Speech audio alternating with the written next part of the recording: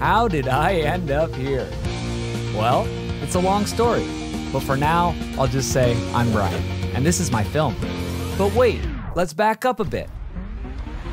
Before Food Lies even began, I didn't just wake up, quit my well-paying engineering job, and decide to make a food documentary.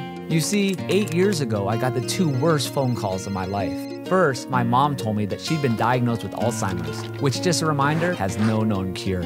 So just like that, my world shattered. Then a few months later, my dad calls. Turns out he has stage 2 cancer.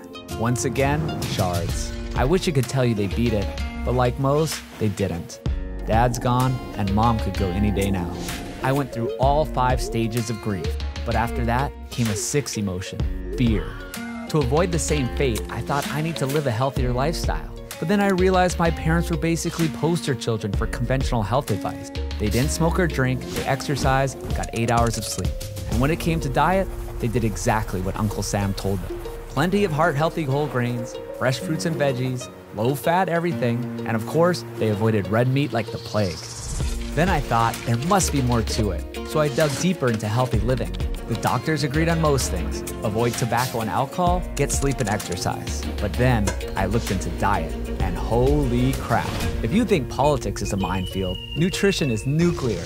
None of the doctors or scientists could agree on anything. As soon as I found an article supporting one diet, I'd find another saying the exact opposite. Low fat, high fat, no meat, all meat, screw that, eat nothing but potatoes. How could the smartest species that's ever lived be so clueless about what to eat?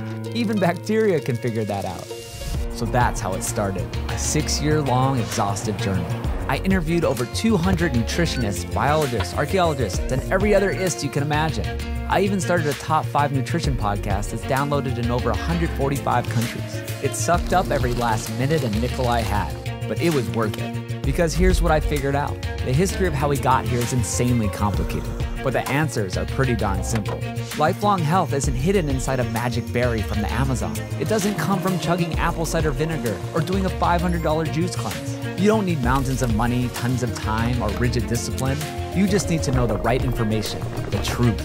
And the truth is, they got it wrong. Not just a little wrong, but wrong.